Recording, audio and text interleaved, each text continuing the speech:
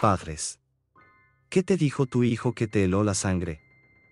Mi nieto mayor, a sus 4 años, le dijo a su mamá: no entres a la habitación de la tía Estella.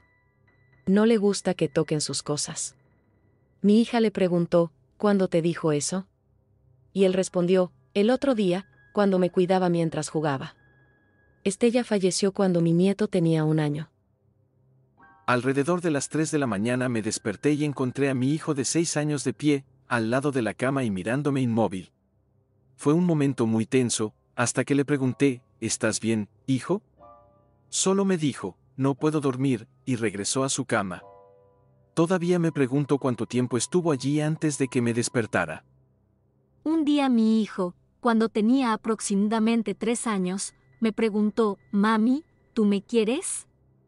Le respondí que sí, que por supuesto que lo quería. Entonces, él volteó y dijo hacia un lugar para mí vacío: ¿ya ves, sí que me quiere? No había nadie más allí. En su cumpleaños número 5, mi hija se tuvo que ir de la fiesta porque tenía mucha fiebre y mi suegro la llevó a nuestra casa. Al día siguiente, nos dijo que le había gustado mucho volver con los abuelos. Entonces yo le aclaré: solo te llevó un abuelo, y ella enseguida respondió: pero tu papá también vino y caminaba con nosotros. Mi papá falleció 2 años antes de que ella naciera. Cuando fui a darle el beso de las buenas noches, mi hija de 3 años me dijo: mamá, ¿te acuerdas de antes? Medio confundida le respondí: sí, claro, me acuerdo de antes, ahora duérmete. No, mamá, te hablo de antes, cuando yo era tu mamá. Me dejó tan impactada que no supe qué decirle y menos todavía hacerle más preguntas. Mi hija de 2 años me llamó a su habitación unos 10 minutos después de que le dije buenas noches: mamá, papá me está viendo dormir. No era así, estaba abajo trabajando en su computadora. Cuando le dije esto, ella respondió: no, mi falso papá. Después señaló su guardarropa, que estaba detrás de mí en el cuarto oscuro, se me acercó mucho y susurró: lo veo. Estábamos de vacaciones con mi esposo en un hotel. Eran las 7 de la tarde y él había salido a comprar. Yo me quedé con mi hijo de 4 años. De repente, se fue la luz y la habitación quedó tan oscura que no se veía nada. En eso él me dijo: mami, ¿quién es esa señora que está detrás de ti? Los nervios me atacaron, agarré a mi muchacho y no volví a entrar a la habitación hasta que llegaron mi esposo y la luz. Una tarde, nos visitó una sobrina con su hijita de unos 3 o 4 años. Al rato de estar en el piso de arriba, bajó llorando diciendo que el niño, que estaba con ella, no le quería prestar un juguete. Pero no había ningún niño en mi casa. Solo éramos mi sobrina, la niña y yo. Era la 1 de la mañana, estaba completamente dormido y mi esposa estaba en la sala leyendo. De repente, el monitor de bebé hizo sonar la risa de mi hijo de 16 meses en mi oído, así que me levanté de un salto y corrí a su habitación. Lo vi parado en su cuna, señalando la esquina de la habitación y riéndose histéricamente. Solo lo miré por unos segundos antes de agarrarlo y llevarlo a la cama conmigo.